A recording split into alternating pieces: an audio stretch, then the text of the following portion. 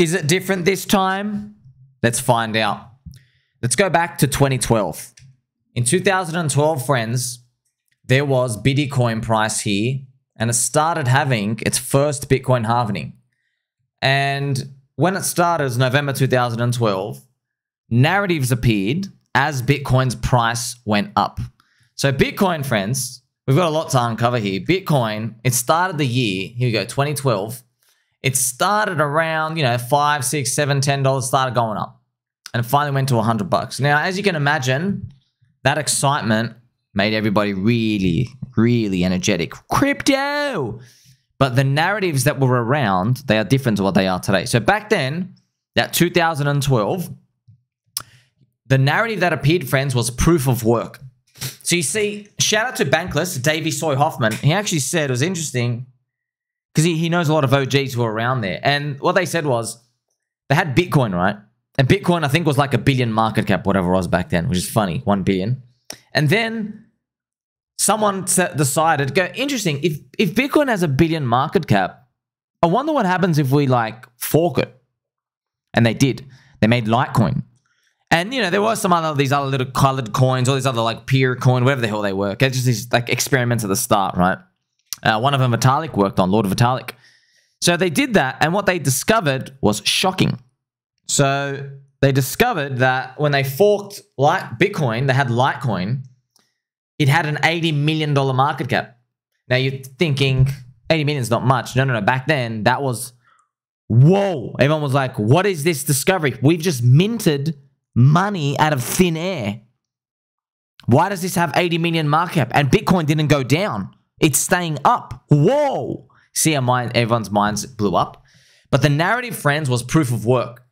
So they believed that the narrative of proof of work was such a great discovery, because that's what Bitcoin is, right? Bitcoin, proof of work is the discovery, friends, of Bitcoin, the blockchain. Okay, that was the invention. The invention was you can do an activity to get a share of a network of real estate. Right? It's like if the government opened up land and it paid you in blocks of land. You get to own square meters of the land, but you have to maybe work in the coal mines or whatever. Okay, but we could do this digitally all around the world. You see? And Litecoin and everything exploded. And I'll show it to you right here. So this is the earliest chart data for Litecoin. Okay, here it is, April 2013. You see that? So the Bitcoin halving year appears, and we're starting to move a year on, but this is wild, right? So Litecoin just goes absolutely bonkers. Bang, and everyone's mining it for free, right? So it does a 25x in a month. Just showing you the explosive actions of what happens, right? But that narrative, friends, it gripped everybody, because during also that 2013 year, as Litecoin and everything's going up, you had Cyprus. Remember Cyprus did the bank clawback? It took everyone's money. It took if you had anything more than $100,000, it took everything over 100 grand. So there was, unfortunately, there was one guy from Australia, poor guy, man. He worked his whole life, and I think he saved up $400,000. His whole life saved up $400,000, and he was retired in Cyprus. He was living off it there. And his money got taken by the bank, and he was only left with $100,000 or 120,000, I think. So that's enormous. Imagine, man, you just lost 75% of your life savings because of the clawback, man. Right? Very sad. I think it was an old Greek guy or something. So just showing you the narrative that appeared. But what happens after that? Well, we have the bear market, and then we move on to the next season, friends. See, so remember this proof of work, POW narrative that appeared in everyone's mind. See, proof of work here. Now let's move on to 2016. So the next cycle appears, okay? The next cycle appears, and I'll show it to you now. We have, we're moving up here. Now we move into 2016. Now in 2016, friends, we stand there and we look at the scope, right? Let's check out what's happening here. New narratives appeared. So we still had proof of work, but now it's aging as a narrative. That was now an old, ancient thing. Not so ancient, just old. That was a 2012, 2013 thing. Now we're in 2016. It's been a couple of years now. What takes over, friends? Well, what takes over is payment solutions. So payments became big. Bitcoin, the better payment network. Ethereum, the new payment network. Remember, Ethereum was smart contracts because you could pay people for access to their project. Whoa. XRP was you can pay people for Western Union stuff. Right, so maybe you send money to the Philippines, you don't have to get charged $10 every time you want to send $50 or whatever, okay?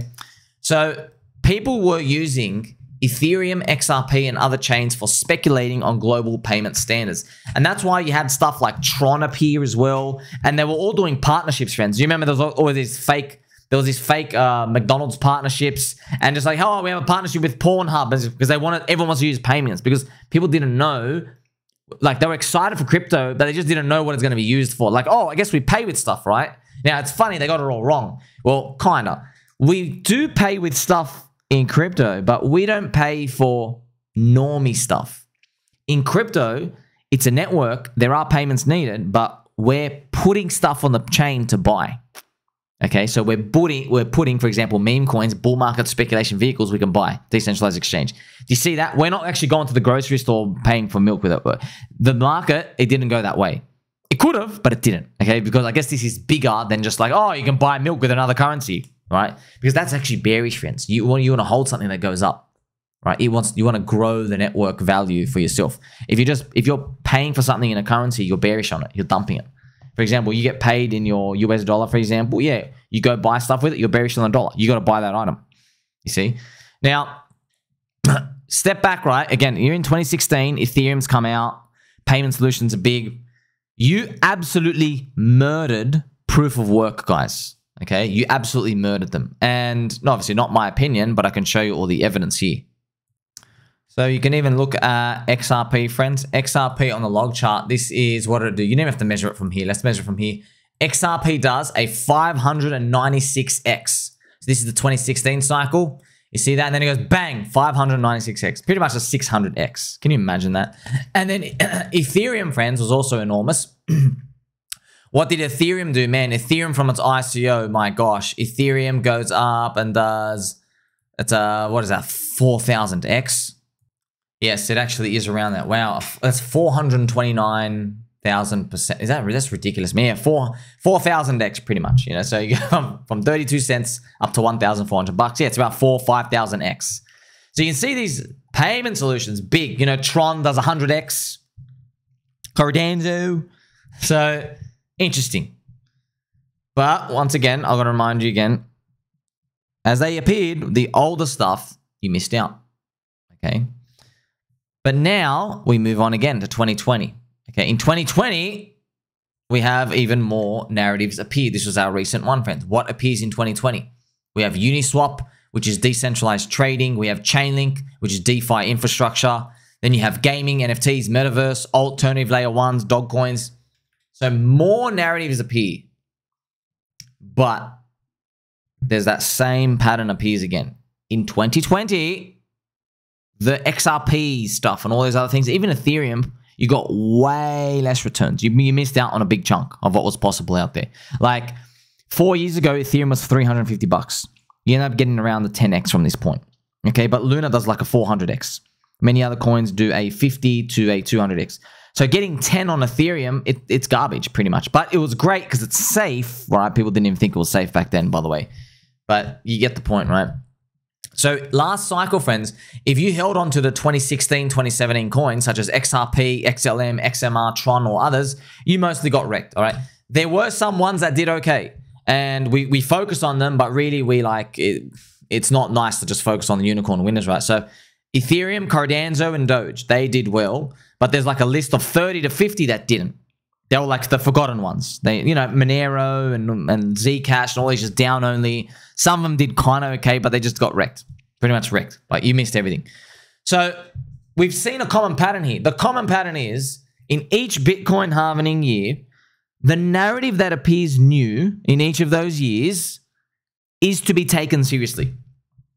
It is to be taken with a lot of passion and energy, and you got to study it if you want to succeed in the cycle. That was the common pattern. Here we are today, though, in 2024.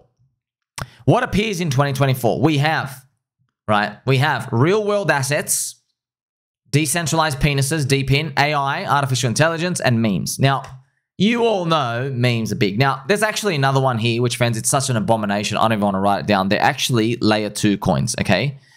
Layer 2 coins. So actually it looks like a 1, but layer 2 coins, they are another invention. Restaking, layer 2, all this garbage. The problem is the VCs own 95% of the coins. They are so greedy, they own all the coins that, okay, you're an invention. I can't participate in you anyway. You've kept everything for yourself. All right. So in 2024, our main narrative, it seems to be meme coins. It seems, okay? But all those things actually appeared and they popped off. They all did. Meme coins did 14x. Real world assets did 3x. DPN and AI did around the 2 to 3x max. See, but compare 14 to the rest of them. It's not even close, okay? But right now, we're seeing a big disconnect. So people in crypto right now, friends, they're falling into the trap of every other cycle. Okay, so you remember in 2016, the 2012 maxis missed out. The biggest chunk of the gains. In 2020, the 2016 guys now missed out. Now we're in 2024. If it repeats again, the 2020 maxis are going to miss out. What are the 2020 coins? Gaming, metaverse, NFT, alt layer ones, the overwhelming majority of them. Okay, even dog coins. Now, you might say, but dog with hat is a dog coin. Yeah, but it's a new coin. It's new. So more like Doge and SHIB, they're going to have diminished returns. They're enormous, man. They're literally enormous in size. They're going to be diminished, right? You're not going to get your 100x in them, but I guess they'll do okay. I hope they do really well. But you get to see what's happening. Now, Doge and SHIB have been replaced with like Peppy and Dog with Hat and all other new memes that have appeared, right? So that's our fourth cycle. That's what it looks like, right? Here we are today. We're seeing these new things appear. Now, you know, the funny part is everything I've told you is 100% fact. I didn't make any of it up.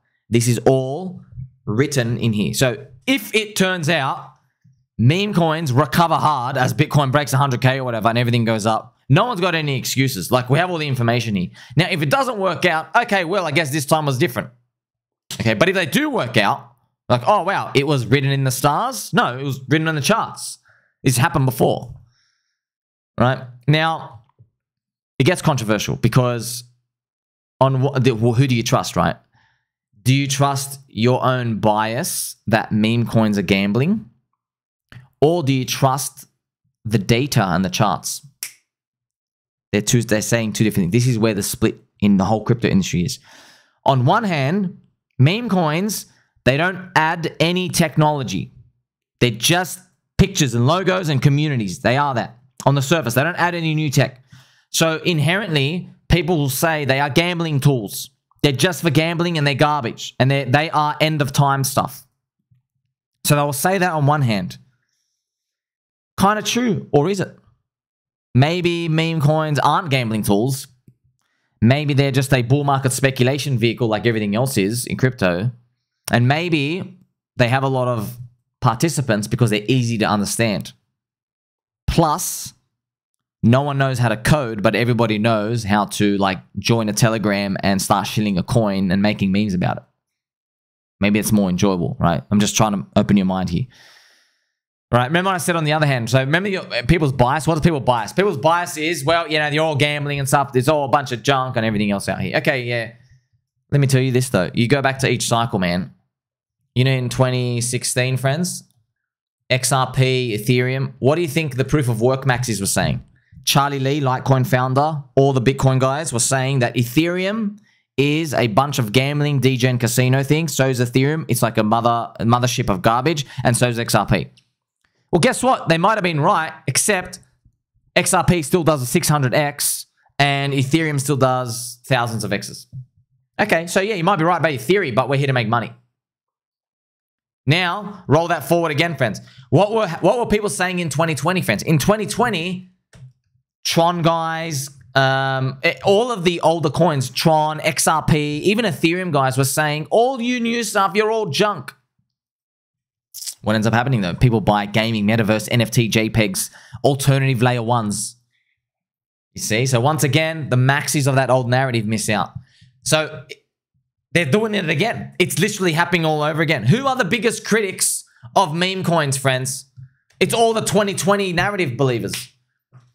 Gaming people and metaverse people hate meme coins. Why? Because they go, man, we at least have a product. You're just a meme. Basically, what they're saying is they are 800 million market cap, and retail should buy their stuff to play a game for like 14 days before you get sick of it. Right? That's what they're basically saying. And the market's saying, you know what, man, you're too expensive. We don't want to touch you. You're not exciting enough, man. You see? DeFi people, very obvious one. What all the DeFi people, the Aave, the yield seekers, the liquidity funds, what do they all say? Meme coins are scams. Of course they're going to say that, but your coins are down too. And no one's coming in to buy your stuff because you got in early. You're not exciting the new wave of people. Now, maybe you should be exciting those people. It's not up to me, man, friends. I'm just here to report what's going on. I'm here to observe what's going on. While I'm watching, okay. You know, the traffic light, it's now green. Go. It's now red. Stop. You see what I mean? We're just reporting on that. I don't know what the future holds, but I'm just showing you what's been happening so far. So you get to see it now. Let's play some pump music as well for everyone, because I understand these truths, friends. It's not, I don't wake up saying, wow, I know the answer. No, I don't wake up like that. I look around. I'm like, well, I would have thought DeFi. I didn't know DeFi was going to be this garbage 4 years later. I thought DeFi was a real big case. Now Vitalik's even freaking shaming DeFi, right? DeFi is fine. But I'm just telling you, you need retailers to come and get excited, bro. You need users. You need people to actually want it. Okay. Right. Now, you see the common pattern, right? Every old cycler who shits on the new thing, history doesn't look good for them. So now I ask you, do you want to take the other side of this bet though? Do you really want to? Like, you can, that's fine. I just don't want to. I think it would be very unwise to not have at least some exposure for, like, to keep playing the same way that history has been repeating so far. I think you got to have something. I don't know how much. You got to decide. Not financial advice. For some people, it's 0.01%. Could be $1. Just get off zero, man. Get off zero. Because what if it repeats again? What if it repeats again? What if it turns out 2024 was not the cycle top? What if 2024 meme coins, it was not pure gambling? What if people just don't understand what's going on yet and they only figure it out next year? What if? What if companies, friends, this is interesting. What if a company starts buying a meme coin to get the advertising and the market share from their competitors? Other companies, to be cool and hip with the new people. You know, if I had a business, friends, if I had say I had a business out here, it'd be so easy to go buy a meme coin and like just insert yourself in the community and say, hey, I like this meme. And you basically, all these customers, you're getting all the attention from everyone in the meme. Everyone. You see? Like, imagine, I don't know, a lawnmower company puts a little dick with butt. I'm just giving you examples here of what the future might hold. Remember, they did it with Doge. Friends, they put Doge in the stadiums. Remember Mark Cuban? One of the stadiums you can pay with Doge. You see that? You see how the future is going to... Friends, they're just communities, man. I'll give you an example. Facebook. Remember Facebook, man. Facebook is literally just a bunch of college kids who want to bang each other. That's all it is. And they just want to meet and talk to each other. There was no business on Facebook. There was nothing. It was just people wanted to join. All the retailers joined, then the businesses come on top of it later.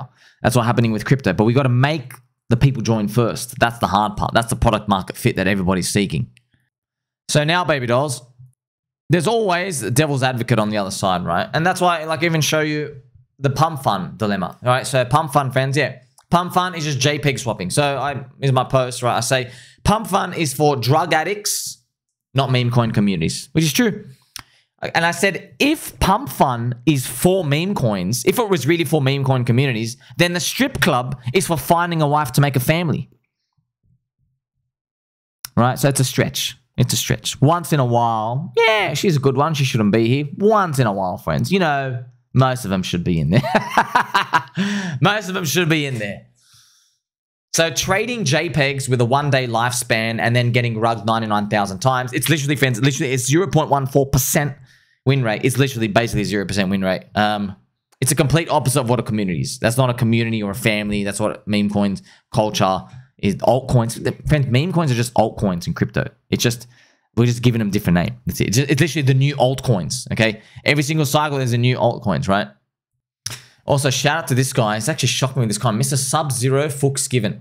Pulse chain memes are the memes you take home to your mother and they happily cook you a roast dinner in perfect unison. You and your dad just share a smile and a glass of orange juice with perfectly straight back posture. Sir, that was so well written. Are you an AI? That was actually amazing. All right. That was actually amazing. Shout out to also Jerry. Some say Gary.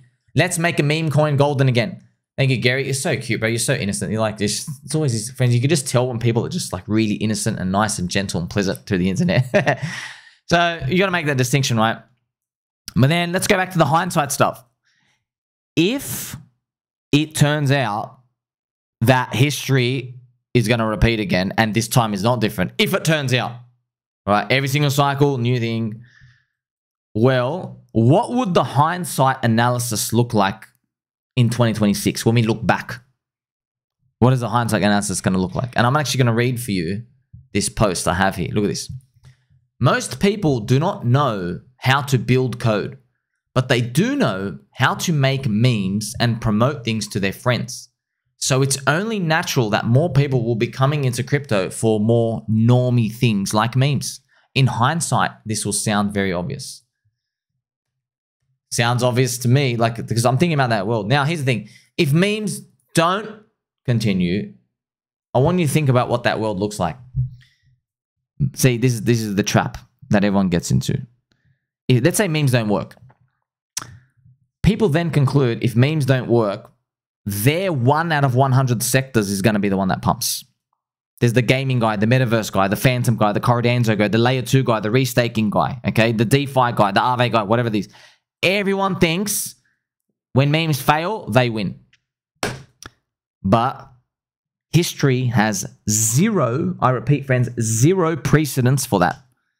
Instead, when the narrative moves on, it's onto something entirely new. It's a whole new subset of tokens, which means you're not exposed to it anyway, which means you have to allocate in anyway, which means, friends, you have like an option here. Okay, it's kind of like you can barbell yourself. You go, well, if memes continue, at least I'm positioned mentally and everything for that. And if they don't, I am now ready to jump into the new thing, the new Uniswap level of stuff, right? Unless you believe once again, no, this time is going to be different than everything else ever. People are going to come back to my own old narrative. Good luck to that, man. I say good luck to that because you're taking a very, very, very big bet there. And I know it's people don't want to leave. We have a lot of biases, but you've learned something, friends, today. You get to see that the only way to make it, man, I'll go back in time, friends. I go back in time and I stood in every single cycle. I wasn't there. I went down, I researched every single part of it. I go, oh, wow. How did these people win? Oh, they were in the new thing. Okay, how did these people lose? Oh, they're in the old thing. And then I went back and I saw, what were they saying to each other? The new guys are like, I don't know, these things going up, it's fun, okay? They said it in 2016, they said it in 2020, they said it in 2024 about memes. Okay, and what are the old people are saying? Every time in each cycle, the old people narrative was saying, you're a scam, you're new, you're unsustainable. We are the proper narrative. You're the fake narrative. You're the new thing. You're gambling. You're the end of time signal. Every time. I wonder if it will play out again. Do you think it will? Make sure you like, subscribe, bell button, or catch you in the next one.